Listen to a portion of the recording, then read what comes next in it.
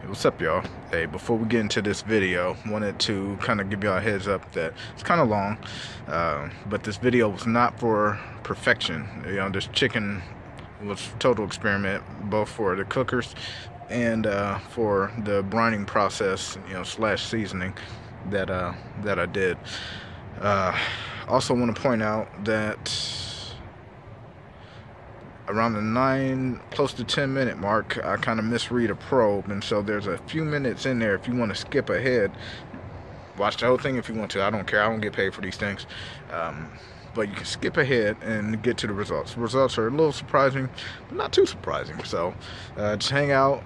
They're going to make great Popeyes, but hope you enjoy it. Put it up under some brutal conditions. We didn't take the expert approach to either cooker. You know, we did them wrong. You know, it's a straight raw video, but wanted to see, what the average person walking into these things would be able to produce right away. And I think we accomplished that. So hope you enjoy this. Hope it helps. See you. It's the intro. D's cute. It's the intro. It's time to eat. It's the intro. D's cute. It's the intro. What time is it? It's time to eat! Daddy, maybe you should stick to cooking. Alright, let's go eat. What's up, y'all? Today, welcome back to the backyard. Thanks for tuning in. We're going to do a video, a quick little side-by-side chicken comparison with the Char-Broil versus Lone Star. Yes, I know. Apples, oranges. However, I want people to know that you don't necessarily have to have all of this, all of that, latest gadgets, so forth, so on, to make some good food. So we're going to do a little side-by-side.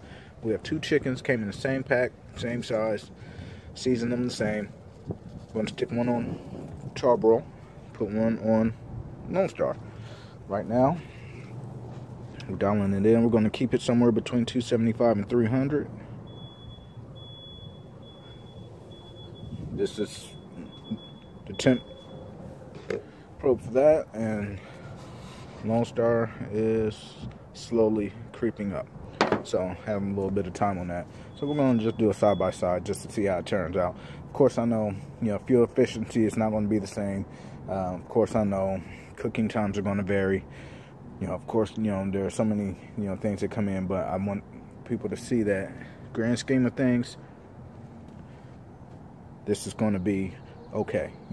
It's going to do some really good barbecue, and, not to hesitate when it comes to, these type of cookers, because not everybody needs to get, stuff like that. So some people don't have the room capacity or desire for it, but just want to showcase Char-Broil really fast and get this cook on. Alright, I'm going to throw this on here. I'm going to put a little water down in the pan. I'm going to do the same to the other chicken. Use Cuisinart's sweet paprika seasoning on this. Love it. Try it if you haven't. I did a buttermilk dry brine, so powdered buttermilk on this thing, and not running anything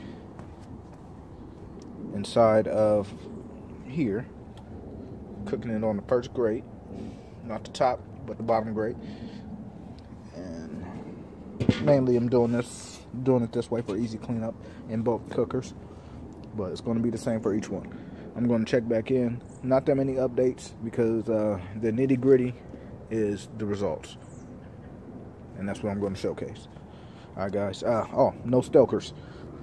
I talk about this being able to having the ability to be controlled manually really easily, and so that's what I'm going to showcase. No stoker on the IVS either. So, keeping it simple today, going back to basics. Just a quick pop in. When I say you can dial these things in, I really mean you can dial these things in. Love it. Alright, so here's the thermometer for the Char-Broil.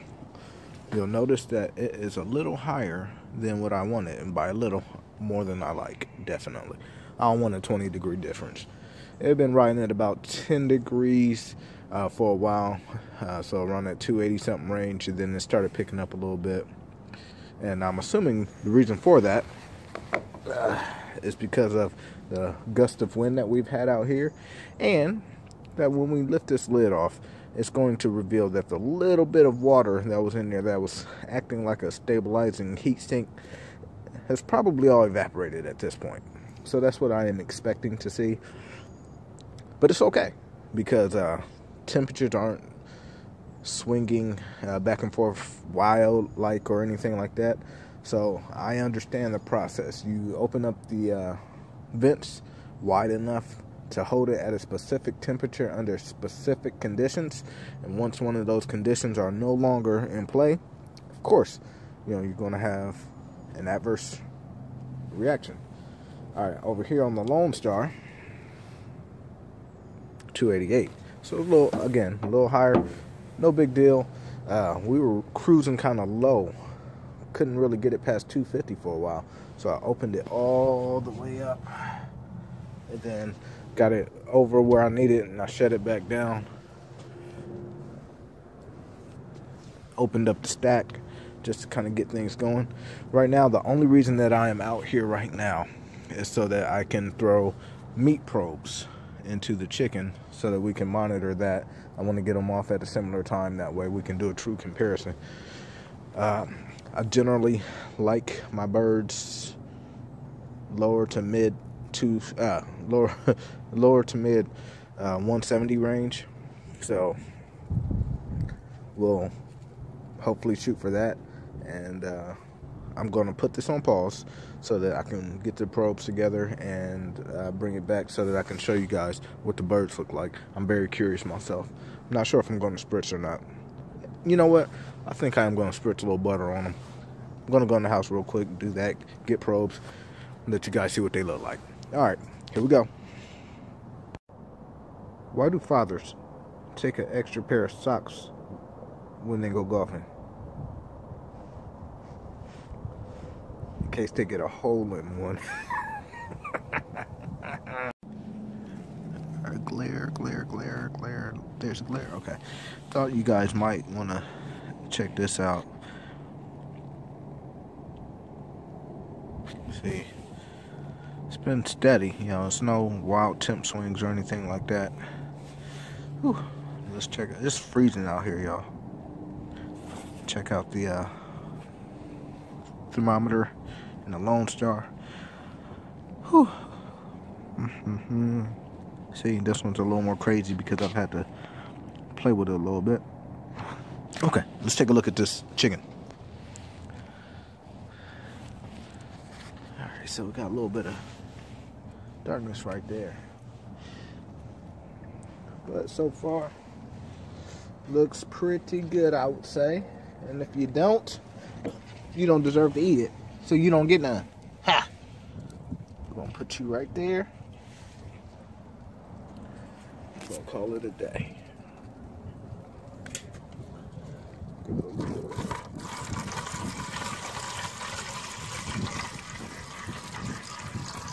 So just pour a little water in the pan, keep the steam process going.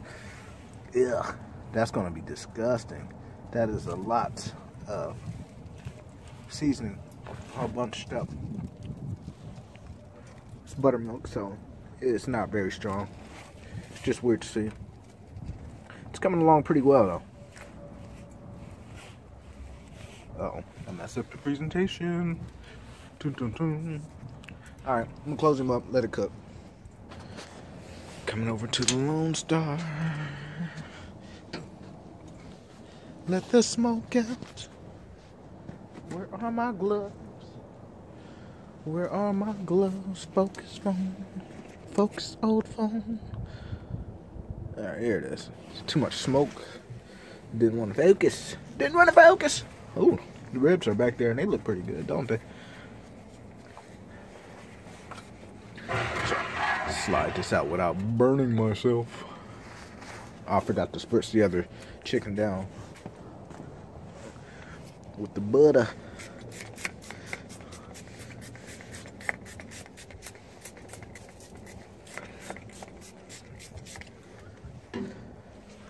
So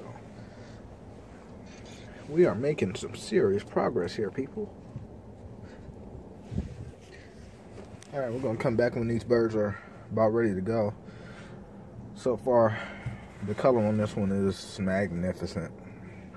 But I allowed the other one to get much higher in temperature. This one's been cooking at a much slower rate. So, can't really blame it.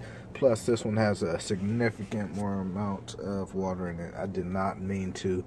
I should have kept the experiment a little more universal, a little more standard than that. Probably shouldn't have put that extra pan with water in there. I assume that it's making a difference. Regardless, I think that we will still, that rib is good. I think that we'll still get a pretty good result out of the char-broil. I'll just do what I do, make it good.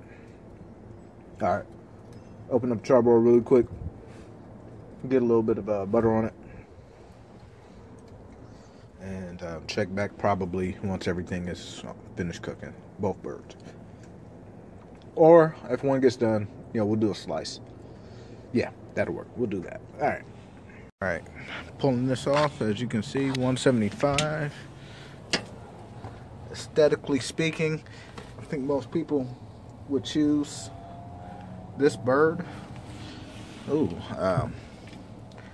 probably shouldn't have started him off in the pan. Shouldn't have been lazy. Not wanting to get my Rex dirty. It's cold. I don't feel like cleaning this like that, so I was trying to be as lazy as possible. But got a little pale missing up under there. It's all good. So 175. Now the thing about this is, this took much longer to come up to temperature. So this bird got put on easily over an hour after the char-broil, but it got this bird done much quicker. So obviously, long cooks, this will come in super handy because these are wrapping up at close to the same amount of time. This bird is at 171. I have to leave it on for 4 more degrees to make everything even. So we'll check back once I pull the other one off and get a side by side, and it should just be a few minutes, but we'll see how it looks. Alright, I lied. Flip, there it is. So the probe was not all the way down in there on the other bird, so it still has a little ways to go. Hit 157. This one's at 171. I'm going to pull it. It looks nice and roasted. Looks nice and smoked. Doesn't look terrible. I didn't play to this cooker's strengths. I was trying to make it as basic and difficult learning curve-ish as possible.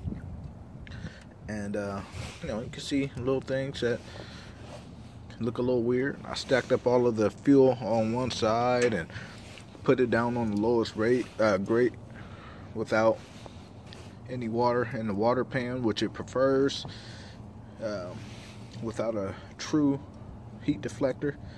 That bowl is mainly there, to hold water. Slight heat deflector, but we all know that none of the bowls are the best when it comes to heat deflection, whether you're talking Weber Smoky Mountain or this. But so far, not a bad looking bird. Ooh, poke it. There's juices in there. No, that's not injected. So this thing did all right. We're gonna pull him. 171. See how it works. Alright, we're done. Still need about 1 more degree, but we only got this to 170. But for the sake of science, we're gonna call this.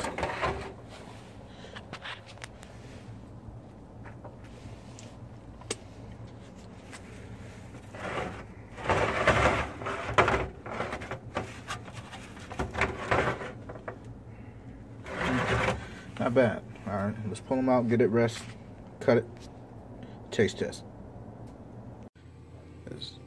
After the experiment, this is the char-broil, and interestingly enough, this is the Lone Star. Now, The buttermilk powder got clumped up, got dark.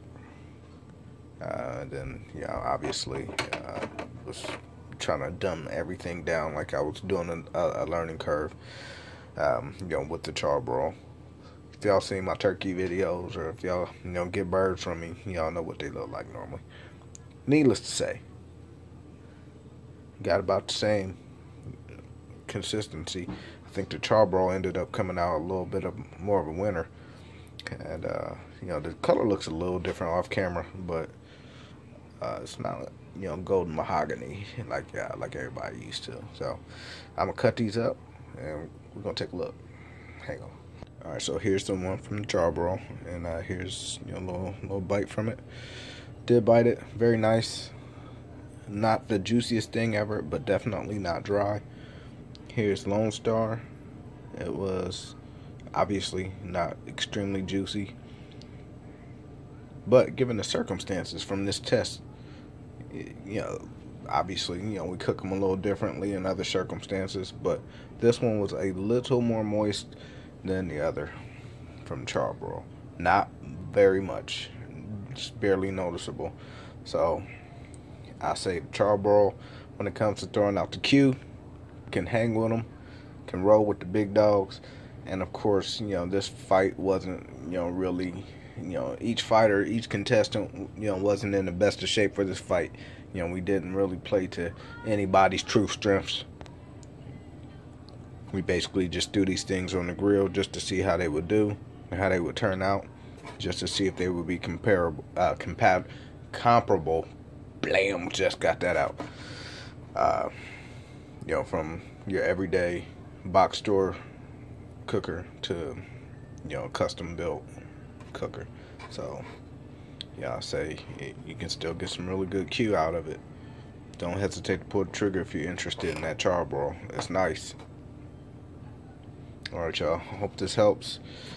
Y'all stay warm, stay happy. Let me know what you think. This experiment was kind of weird. It got kind of weird for a second because it got kind of cold, and through my game plan off, I ended up throwing some ribs on, and it just got a little different. But I did want to do a side by side. So, and as you can see, even in weird conditions, things still come out almost comparable. So, all right. Ooh, good. Y'all take care. Have a good night. See you.